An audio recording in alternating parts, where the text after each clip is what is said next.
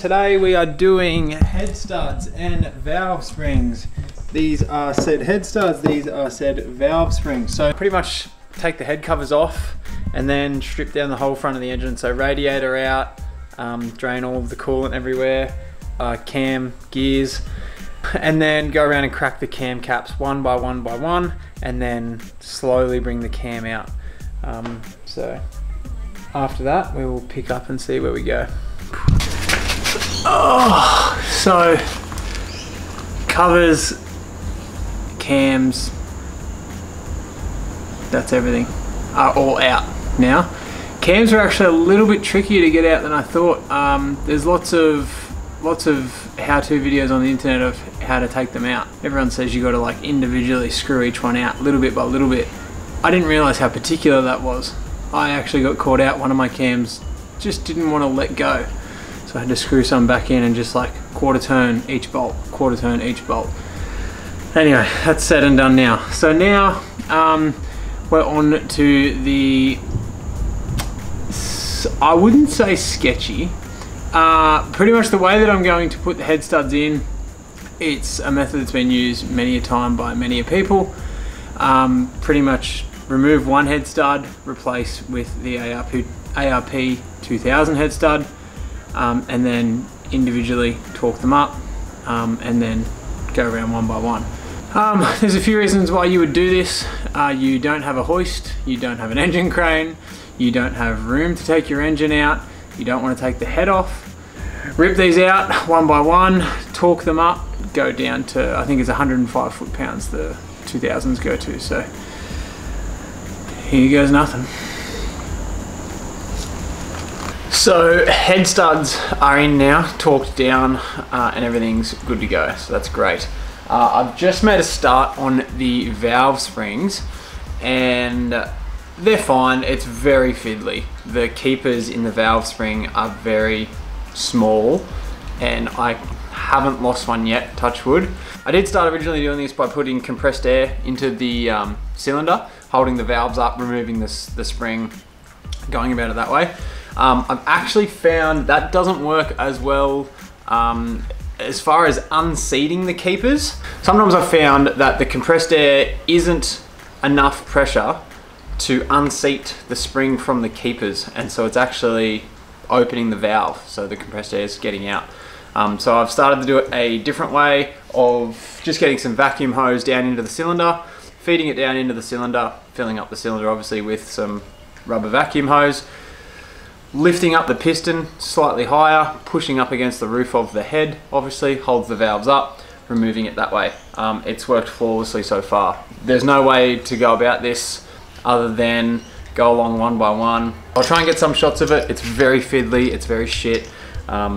It's just a shit job, I think, but anyway. On to hopefully not losing one of these keepers or, I don't know, something worse. Anyway.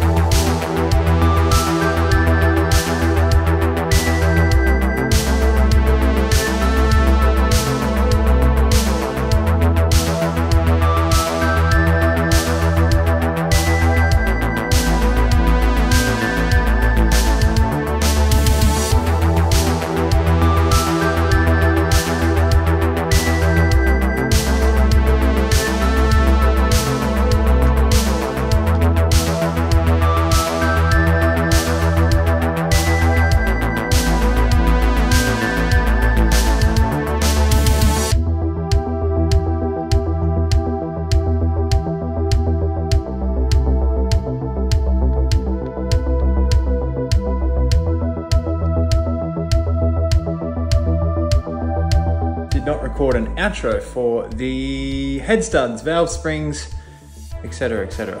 Probably for good reason. There's been a small hiatus from myself. That was actually filmed probably 16 months ago. And in that time, I have gotten married, driven around Australia on a honeymoon, become a dad, and that's pretty much it. So, starting to get back into it. Valve springs, head studs, and I also did a Frenchie's Performance Garage fuel pump in-tank twin fuel pump, a triple fuel pump hanger. There's only one Walbro 460 in it. Anyway, I thought it was pretty laughable when I was re-editing this video, the fact that I said I have no room to, take a motor out and all the rest of it, because in that last 16 months, yeah, it's well and truly past that stage. So I've got it all filmed and I will get videos out as we go. Anyway, it's really exciting for the build, but not so much for my bank account, but that's okay. We can get these things on the big jobs. See you on the next one. Should be good. Ever since you shut the door on everything we knew, you're too late for love,